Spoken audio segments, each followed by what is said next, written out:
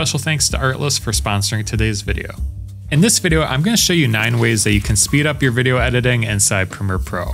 Let's dive in. So one of the most common tasks us video editors do is copy attributes from one clip to another. Let's say if I have this graphic and I want to adjust the size of it, let's say if I want to make it a little bit bigger, I just scaled it up inside my effects controls. I want to copy this attribute and paste it to all the other instances where this graphic is in my timeline. You can easily do that by clicking on your graphic, going up to Edit, Copy, and then click on your other graphic and go to Edit, Paste Attributes. And to get quicker at doing this, you can use the keyboard shortcut. For example, my keyboard shortcut for this is Shift V. Yours might be different, but using keyboard shortcuts of Command C, Command V is very helpful. Now, when you click on Paste Attributes, just make sure that the correct property is checkmarked. So in this case, it's motion. If there's other effects that you want to apply, you can check that, but that's how you can paste attributes. Now, not only do I want to paste the attribute to this graphic, but I want to paste the attribute to all these graphics on this layer. And you can easily do that using the Track Select Forward tool inside Premiere Pro. To access it, click on this tool in the Tools panel. And just to show you how this works, when you click once on your timeline, it selects everything in front of your cursor. So everything in the front of the cursor is being selected. If you wanted to change it and select everything behind your cursor, you can click Shift A to reverse it. And this will display 2 backwards arrows and you can select everything behind your cursor. But what we want is to actually select everything in front of our cursor. So I'm just going to click A on my keyboard. So I'm just going to change it back to the Track Select Forward tool. And what we have to do is hold down Shift. And you'll notice when we hold down Shift, our cursor changes from 2 arrows to 1 arrow.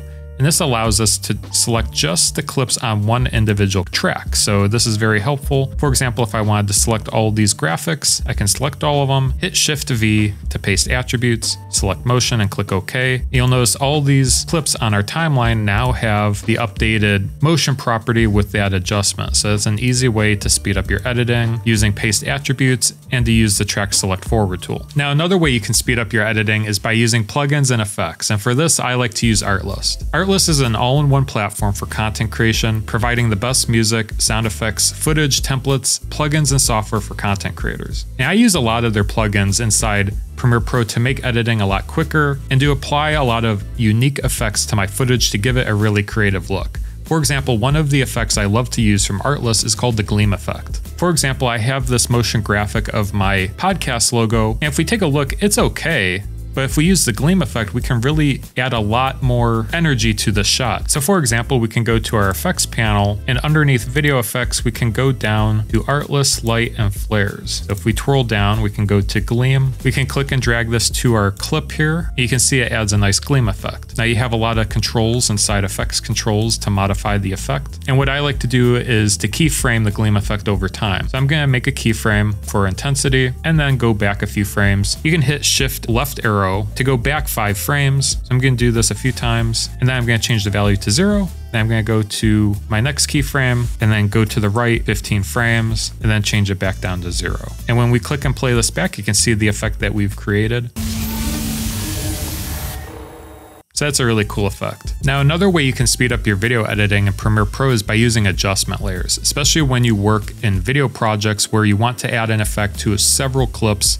Adjustment layers can really help speed up that workflow. So to create an adjustment layer inside Premiere Pro, go to the new item icon at the bottom right and go to adjustment layer. Make sure your sequence settings match up and click OK. Then you can click and drag this out over your project. So I'm just going to click and drag it out over my entire project here. And another effect that we can add from Artlist is called Cine Style. So if we click and drag this out, this is an easy way to add a letterbox and a cinematic look to your entire timeline. You have different presets you can choose from. I'm going to choose light for now. That just adds a light cinematic look and a letterbox. And as you can see, since we used an adjustment layer, it automatically applies the effect to all these different cuts and clips underneath it. You don't have to apply this effect to each individual clip, and that's the benefit to using adjustment layers. Now you can add effects to adjustment layers, but let's say if you wanted to add an effect to a video clip, but you want it to be in every instance of that video clip, you can add the effect to the source tab inside effects controls. And this is something not a lot of video editors know about. So let's say if I wanted to add this effect from from Artlist called Exposure Pro to this video clip, but I wanted to apply to this clip and this clip over here. You can see they're two separate clips in my timeline. What I can do is inside Effects Controls, go to the Source tab. You should see it at the top left. You can click and drag the effect to that tab, and this will add that effect to the Source tab rather than the clip-based effect level. So if we go back to Source, we can choose from a preset. So I'm going to choose Warm Exposure. And as you can see, it adds it to our clip, but it also adds it to this clip over here. So let's say if I wanted to change this effect from Warm Exposure to maybe Cold Exposure, you can see it updates not only for this clip on my timeline, but this clip as well. So no matter how many cuts you have on your timeline, if you change that effect from the source panel, it'll update to all the other cuts and clips in your timeline. Another way you can speed up your editing inside Premiere Pro is by using helpful extensions. And it just so happens that Artlist has an Artlist library extension, which makes downloading stock music, sound effects, and generating voiceovers very easy. So if we take a look here, this is a panel directly inside Premiere Pro, and I use this specifically when it comes to music.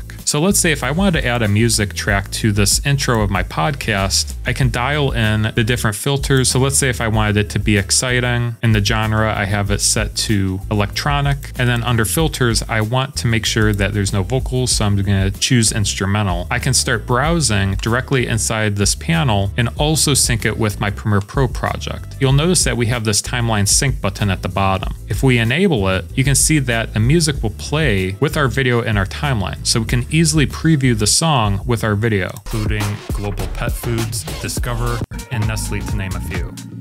In our conversation, we talk about her early career at CBS Radio. I like this one. And the other cool thing is that you can preview the video with stems as well. So let's say if we click on the stems button, we can click play. Artist, she has worked with notable brands including Global Pet Foods, Discover, and Nestle, to name a few. So this makes it very easy to filter down your song selection and to preview it with your actual video footage directly inside Premiere Pro. Now, another way that you can speed up your video editing inside Premiere Pro is by using AI tools. And Artlist came out with an AI assistant, which is really cool. If we go up to Window Extensions AI Assistant, you can see that they have silence removal and that they have auto zoom. The auto zoom feature is really cool. If we go over to the Advanced tab, we can have Artlist analyze our audio for us. Once it's done, you can see that it selects different audio segments that would be ideal to zoom in on. You can click show all and select which areas and which pieces of audio that you want to zoom in on. So I'm going to leave them all selected and click next. Then you have different zoom levels that you can choose from. So you can just have a standard punch in, kind of like a cut, or you can choose to do it like a fast zoom in, zoom out. You have also a fast bounce zoom, which is really cool as well. For now, I'm just going to select the first one and then click start auto zoom. Once it's done, it'll say that you've added the 8 zoom effects to your video. I'm going to click got it. And if we take a look at our timeline, you can see that it added different adjustment layers on top of all of our footage here. So if we go and navigate to one, if we click play, this is kind of what we have. It's direct with a client. It's a lot easier to get rates that are more appropriate. If you need to make adjustments, you can easily click and trim the adjustment layer accordingly. So if you wanted it longer or shorter or move it around. If we go into effects controls, you can kind of see what the AI does. It adds the transform effect automatically and punches into 125%. So that's Artlist. If you do want to check them out, I will leave them linked down in the video description. And if you do choose to go with them, you can get 2 extra months with a purchase of an annual plan.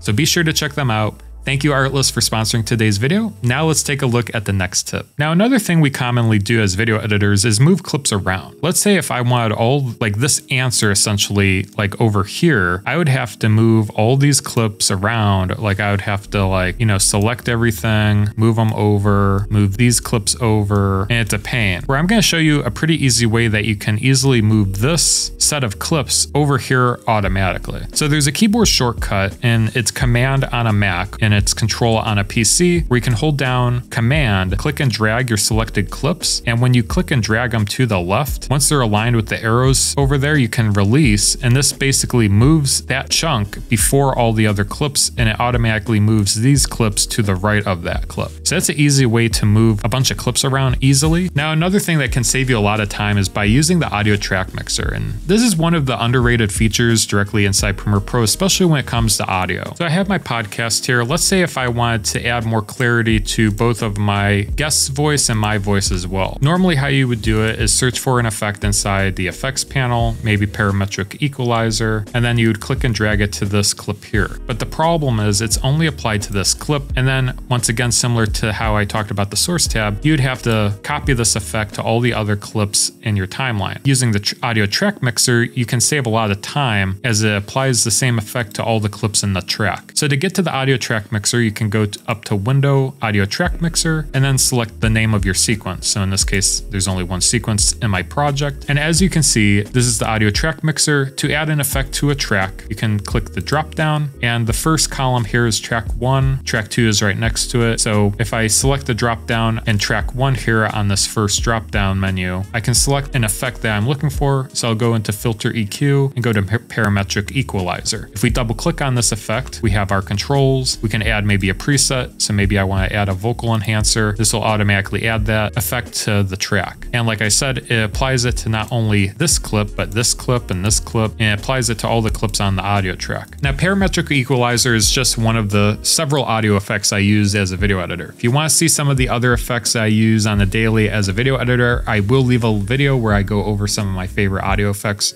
I will leave that video right up there. Feel free to go check that out. But that does it for this video. I hope you learned something new, and we'll see you guys in the next one.